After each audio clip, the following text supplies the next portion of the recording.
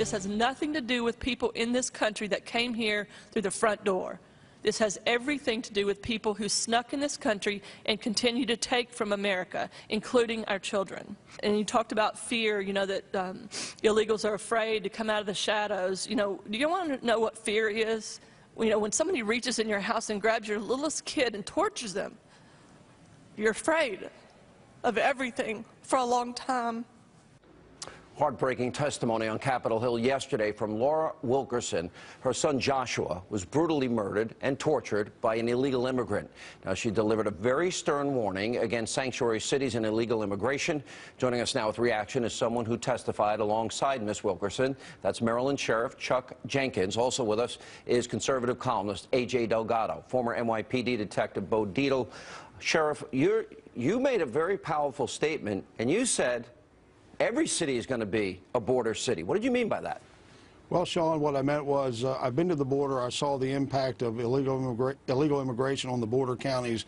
So I truly believe that if we do not seal the border, build the wall, start to enforce the laws the way they're written, every county will become a border county. And AJ, you know, this has become such a big issue in the campaign. No mother. I interviewed this woman yesterday. My heart goes out to her. Her son tortured and murdered by illegal immigrants. We're doing nothing to secure the border, and no mother should have to go through this. Why is there not the political will up to this point to solve that problem? You know, it's hard to hear her testimony, Sean, without getting emotional. When you think about it, really, because of illegal immigration, Josh Wilkerson never got to go to his prom. He's never going to go to a baseball game again. He's never going to walk down the aisle. His life ended because of illegal immigration. And I blame all of us, because we're all to blame for not standing up to our politicians and saying enough already. Enough of this illegal immigration for your cheap labor or your political correctness. When are we finally going to stand up for the Josh Wilkersons, for the Kate Steinles in San Francisco, and say enough already? Our children, American children, deserve to be safe.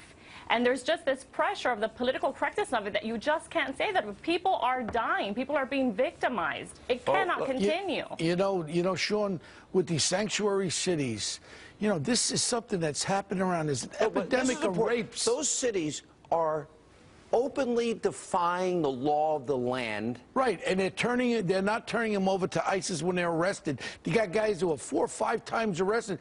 You know, there's an epidemic going on, and the sheriff will verify this. If you look at statistics of rapes across this country, young girls under 14 years old that are being raped by these punks and these gang members across this country, if we don't do something, this is a real epidemic. And then when you capture them, then all of a sudden you turn them over and they let them go. Then, like I told you on your show the other night, if they say they've been here since 2014, they let them go. Yeah. This is so ridiculous. And this stands out right now. Why? Look, I don't care if you like Trump or not Trump, but I will guarantee you, I know him 35 years, we will stop sanctuary cities.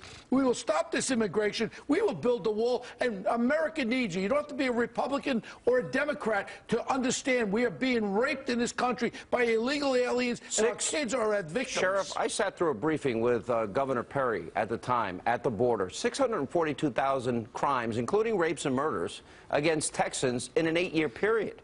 This is no small amount of crime we're talking about. No, it's not, Sean, and each and every one of these crimes is avoidable. If we have taken actions as far as enforcement, at least creating a wall at the border, some sort of enforcement effort at the very highest levels, all this is unavoidable. Just in Frederick County in 2014, we had 8 cases where rapes occurred, victims between the ages of 5 and 12, by people in my county illegally. AJ, if you look at the polls, it seems like America has come around to Trump's position. How big an issue in the campaign? It's the biggest issue in the campaign. I think the American public's finally realizing. That's why you've seen this huge amount of support for Donald Trump, and it's only growing. I think no matter what your background or even political philosophy, the facts are what they are, and the American people deserve to be safe. Let's stop bickering. Let's unite behind the idea of the wall and enforcing our laws. That's it. All right.